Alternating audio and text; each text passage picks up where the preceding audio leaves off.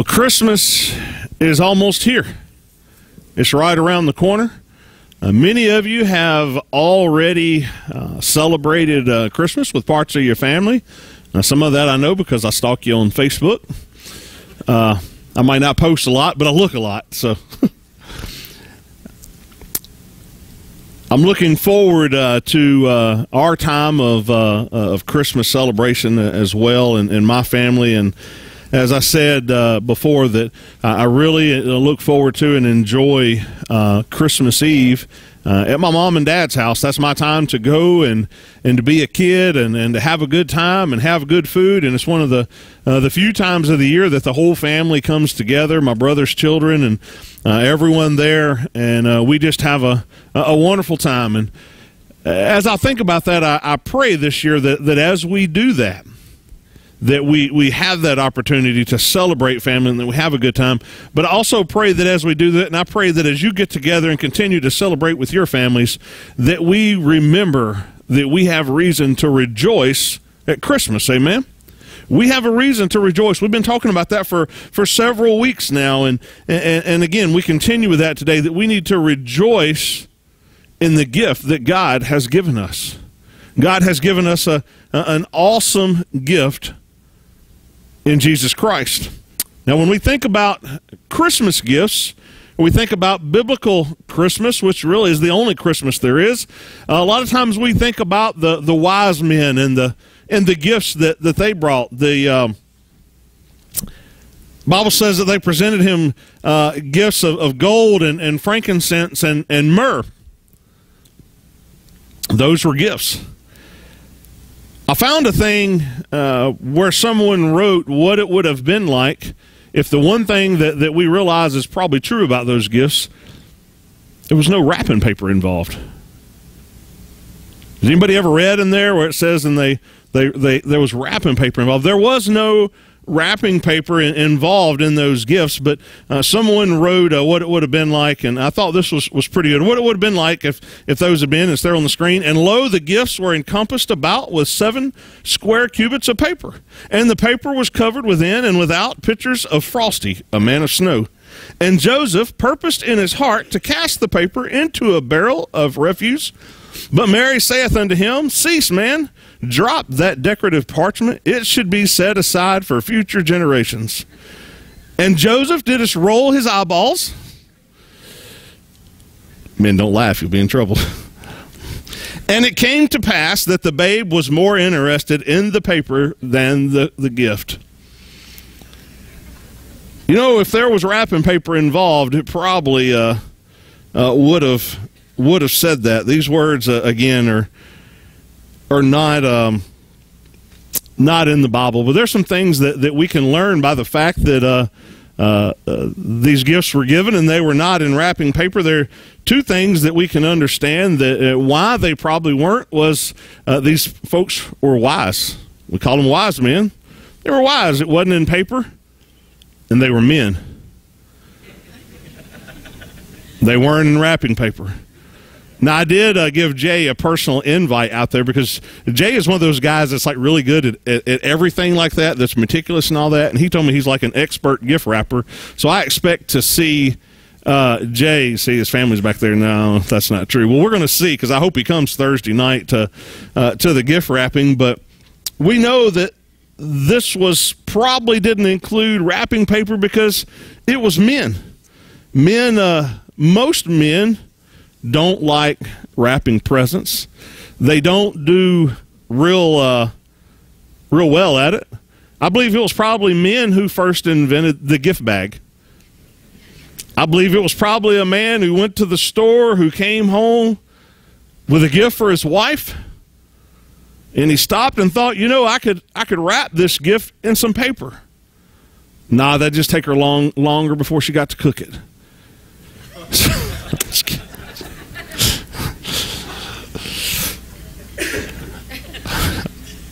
We all know that's not true in my house. The delivery people bring it in a bag to our house. But the gift bag was invented most likely by men. And again, I want to take this opportunity, just in the spirit of Christmas, to invite you again to come down and to go with us Thursday night to the Palmer home. Such a blessing to go and be a part of that. If you like to have a good time, we have a great time. Usually we watch Nate a lot. Nate usually wraps like one gift to my 5 gifts. He's not like Jay. Or like me. Okay, maybe it's backwards. Nate's kind of like a gift wrapping machine. He does a really good job, but we have a wonderful time. And I pray that you guys will consider coming and doing that. But this gifts that the wise men brought, the gifts that we'll wrap down there, those are all great gifts. But that's not the gift that I want to talk to you about this morning. I want to talk to you about the gift of God. We have reason to rejoice in what God has given us in Jesus Christ. Jesus is the gift from God to all the world. In 2 Corinthians 9:15, and really just our key verse today, thanks be unto God for his unspeakable gift. You know, it's hard for me to put in words when, if someone were to come up in the streets, you know, you see these people that go out and they do the little interviews. I always wondered how bad I would look like if Kirk Cameron came up and interviewed me. And, you know, I believe if he came up and said, I know you're a preacher and I want you to summarize what Jesus is to you. Man, how hard is that? It's everything. Jesus is everything that makes life worth living. Jesus truly is an unspeakable and indescribable gift that we receive from God. So I want to encourage all of you, and I've said this several times already this month, don't let, again, I know the weather changes and all that, and we get down and dreary, but Christmas, December, is a time when we, of all people, Christians, should be rejoicing and we should be celebrating because of all the things that go on in our life and all the things that tear us down. Jesus is the one thing that holds true and never changes and is the perfect unspeakable gift for us. Now, Jesus is described in more than one place in the Bible as a gift. Romans 6:23, for the wages of sin is death, but the gift of God is eternal life. Jesus is the gift that allows us to be reconciled to God. That's a reason for us to rejoice. Jesus was wrapped. That gift that God gave us was wrapped, but he wasn't wrapped in gift paper. There were no pictures of Frosty. In Luke 2:7 it says, and she brought forth her firstborn son and wrapped him in swaddling clothes. You know, I couldn't help but focus on that background. That was an awesome background, whoever put that up there for the song a while ago. But seeing that little precious, innocent child, man, that's Jesus. That's how Jesus came to us. What a precious gift that is. What a reason for us to rejoice. Isaiah in Scripture, in the Old Testament, before Jesus ever came, he foretold about this, as do many prophecies all throughout the Old Testament talk about Jesus who would be coming. But Isaiah in particular says in 9:6 of Isaiah says, for a child will be born to us, a son will be given to us, and the government will rest on his shoulders, and his name will be called Wonderful Counselor, Mighty God, Eternal Father, Prince of Peace. Isaiah looked forward all these hundreds of years, and he saw some amazing stuff. Wonderful stuff that was to come. The promises of God. God had given him this insight to know what would happen. And there, that precious little baby, they're born in a manger, was God's gift to us. There's so much that we have to rejoice in that. And I think one of the reasons that we have that we can rejoice in that is that Jesus came to us as a gift in the flesh. Jesus came to us in the flesh to live and to dwell among us. It says there in Isaiah again, unto us a child is born. 1 Timothy 3:16 says, and without controversy, great is the mystery of godliness. God was manifest in the flesh. And John 1:14, and the Word was made flesh and dwelt among us. And we know in Hebrews chapter 5, it talks about Jesus being the high priest of man and how he came and he dwelt among us. It's so important that we understand that we truly have a real gift in Jesus. That we can look upon Jesus and know that he came as flesh and dwelt among us, and he experienced a lot of the same things that you and I experience every day.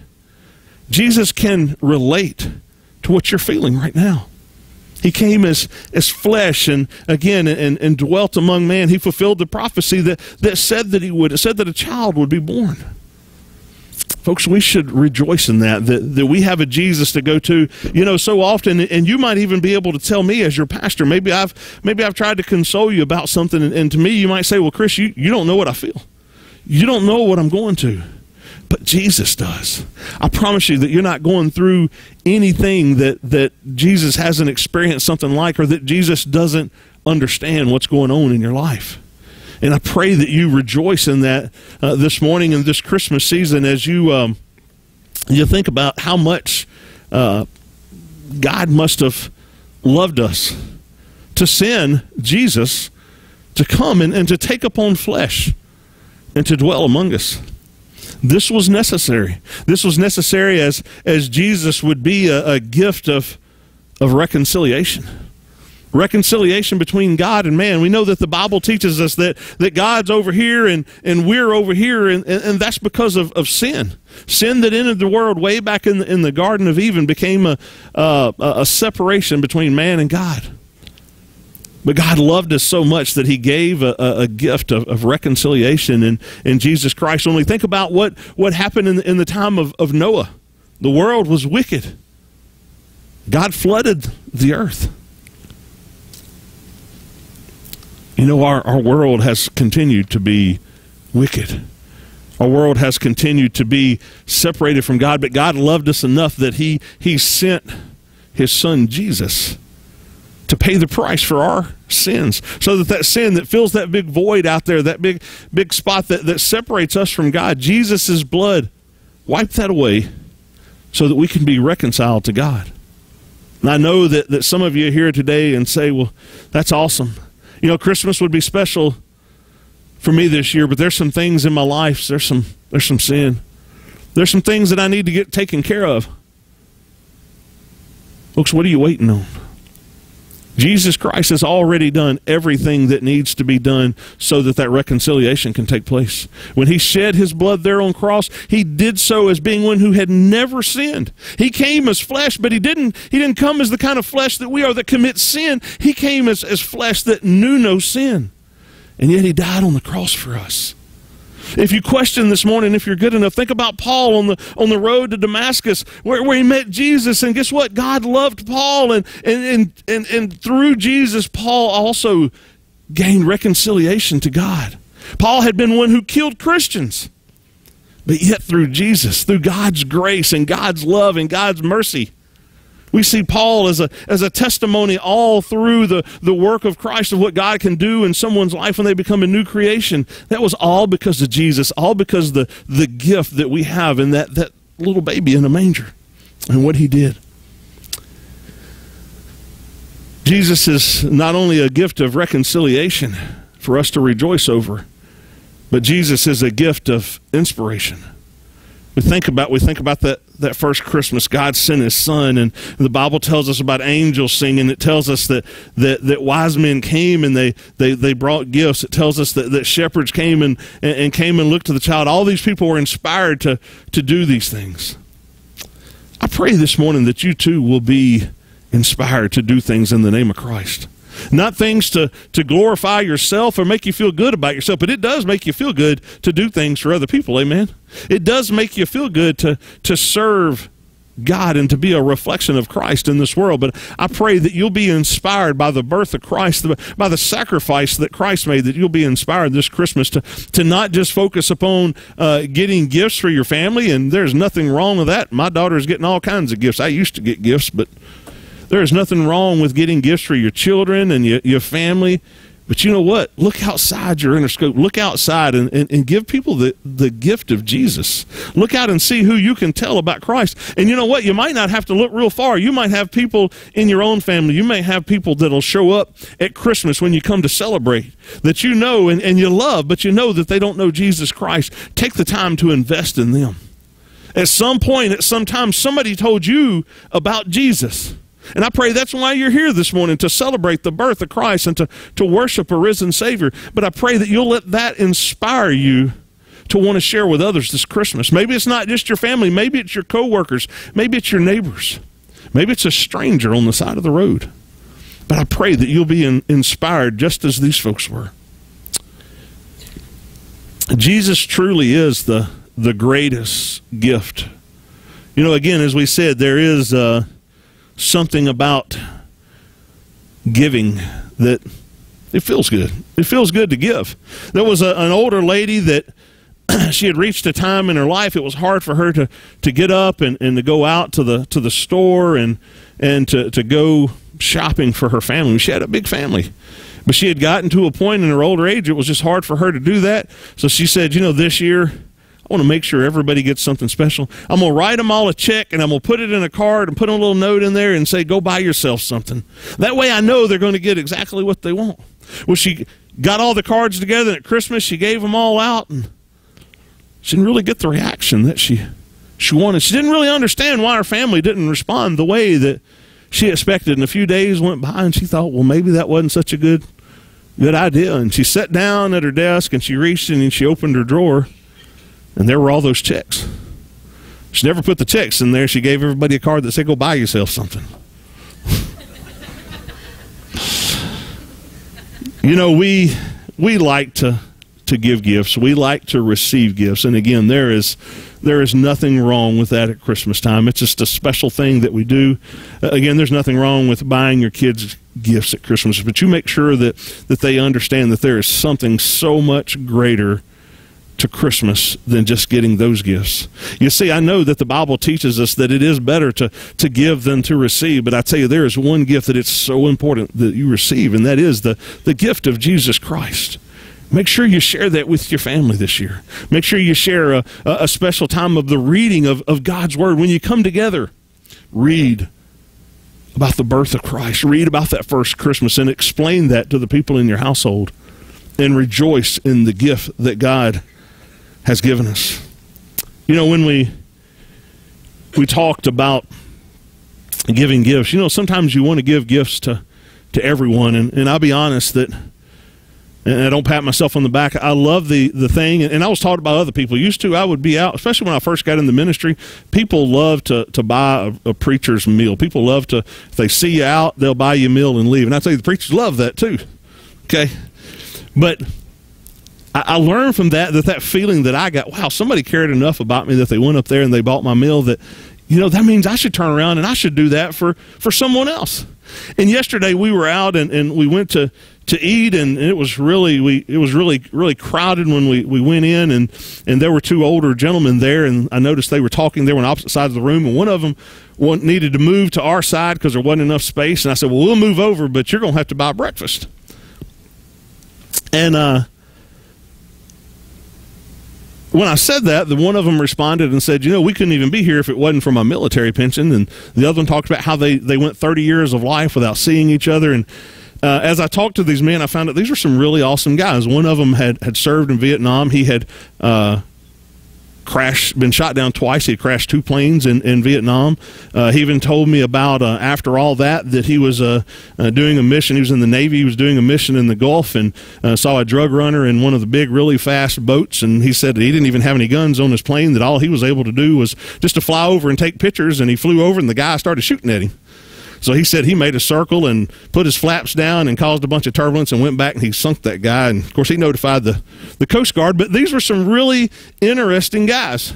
And as we did that, you know, I told Tanya, I said, I want to thank these guys. One was either Navy or Air Force, and the other one was in the Army. And I said, I want to buy those guys lunch today. Or breakfast. So we went, and I found them. Well, as I'm going up and I'm trying to find them, I see them sitting there, and I think that's the same 2 guys. Then I look up, and I start looking around. I see all kinds of people that I know. And I thought, my goodness, and I see people that I used to go to church with. I see some people that I work with, and I thought, man, how am I going to do this now? If I buy theirs, I got to buy all theirs. I didn't really know what to do, so I just kind of visited for a few minutes, trying to keep the rest of the people from knowing that I was buying these 2 strangers food instead of buying the rest, because both were two sets of ladies. There were two ladies here, and over there was another set of ladies, and I would have really liked to have bought theirs, but I wouldn't have been able to buy mine if I bought everybody's. And that's kind of how we are. We look and we see people, and we'd love to be able to help everybody. We'd love to be able to buy everybody a gift this year. But unfortunately, we just can't do that. But praise God that when it comes to God giving gifts, God was able to give a gift for everyone. When God gave the gift of Jesus in John 3:16, it says, "For God so loved the world that he gave his only begotten Son, that whosoever believeth in him should not perish, but have everlasting life." If you're here today and you're not sure, or you don't understand, or you don't think you're worthy of the gift of Jesus Christ, understand this morning that that gift is for each and every person in the whole entire world. It's for you. God loves you. God loved you enough that he sent Jesus to die on the cross for you. You see, God doesn't give the way Chris gives. God gives the way only God can. And he gives out of love, the love that he has for you. I pray that you will rejoice this year and rejoice in the gift that God has given. As we continue to think about Jesus and think about reasons to rejoice this year, I encourage you to think about how much God must have loved us to give a gift like that. Think about that. Go back to John 3:16. It says, "For God so loved the world that he gave his only begotten Son." Christmas is about a gift that's given freely. It's not about something that you earn. Guess who's worthy of the gift of Jesus in this room this morning? Not a single one of us. It's a gift. None of us are worthy of that gift that God gave us, but God loves you, and God gave that gift in Jesus. Galatians 2:20 says, "I am crucified with Christ, nevertheless I live, yet not I, but Christ liveth in me, and the life which I now live in the flesh, I live by the faith in the Son of God, who loved me and gave himself for me." God loves you.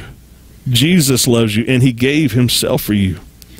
Again, even Christians, if you've known the Lord today for 50 years, I pray that you'll have a new sense of rejoicing this year when you stop and think how much that God loves you and how much this means. As we continue to think about Jesus and reasons to rejoice, we think about the crowns of Christ. Think about that crown of thorns. In John 19:5 it says, "And there came Jesus forth wearing the crown of thorns and the purple robe, and Pilate said unto them, Behold the man." This is Jesus, the Son of God, came down from heaven, and for you and I, he wore a crown of thorns. They put that on his head, and he accepted it, and he received it for you and I. And we can rejoice in that, and rejoice not that Jesus died a terrible death. We rejoice in the fact that Jesus loved us enough that he accepted and he gave himself for that, to pay the price for our sins. And we don't have to be caught up in the loss there because of the other crowns that Jesus had, and the crown of glory in Hebrews 2:9. But we see Jesus, who was made a little lower than the angels for the suffering of death, crowned with glory and honor, that he, by the grace of God, would taste death for every man. Folks, God loves you, and we should rejoice in his gift. Revelations 4:14, "And I looked, and behold, a white cloud, and upon the cloud one sat like unto the Son of Man, having on his head a golden crown, and in his hand a sharp sickle." Folks, there's coming a time when every knee will bow, and every tongue will confess that Jesus Christ is Lord. What are you waiting on? Why not confess him today? Why not confess Jesus Christ as Lord of your life? You know, a gift is a gift. I don't see any gifts under this tree, but if there were a gift underneath that tree with my name on it, that gift would mean nothing and would have no worth to me if I didn't accept it. Folks, God paid a big price. He gave us his only begotten Son so that you could rejoice this Christmas. Jesus paid a big price. He paid the ultimate price. But it's all worth nothing if you don't receive if you don't receive Jesus as Lord and Savior. I pray today that you will rejoice in Christmas this year. I pray today that you will give thanks to God for this indescribable, this unspeakable gift that He has given us in Jesus. I pray that you'll have joy, and I just want to reach out. I know that there are, and I look, there's multiple families here this year that have gone through suffering and hurt and sickness and illness and all kinds of different things. There are even those here who have lost loved ones. I encourage you too. This rejoice is for you as well. You rejoice in knowing that you have a God who loves you this much, that you have a God who sent His Son Jesus for you. You have a God who loves you enough to promise you peace, a peace that passes all understanding. And one day we'll spend eternity in heaven with that God because of what Jesus did, because of that gift that's there before us. I pray today that, walking over to that tree and picking up that gift is as simple as maybe you walking up here or right there where you're at and say, you know what, God? I'm not real sure about my salvation. I'm not real sure if I were to die today that I would go to heaven. You see, God, because I'm not a real good person. I failed a lot. You know what? God says, it's okay. I love you right where you are. I loved you enough that I sent Jesus. And today, if you'll just confess that you're a sinner, if you'll admit your failures, if you'll confess your need for a Savior, and if you believe that Jesus did come down from heaven and He did become flesh, and He walked among men and He lived a sinless life, and He gave that sinless life on the cross, and then He rose from the grave, if you'll believe all that and confess Him as Lord and Savior, God says, I'll save you today. I give you a peace here on earth, and I'll give you an eternity promise that's beyond anything we can ever imagine. I pray that you'll do that today. I pray that if you're here today and you do know that you know that you know, that you'll rejoice today and you'll say, you know what, God, I want other people to have this peace and comfort that I have. God, set me on fire today. Send me out to tell other folks. I want this Christmas to be special for everybody I know. I give God glory for whatever He does during this invitation. Would you stand and pray with me?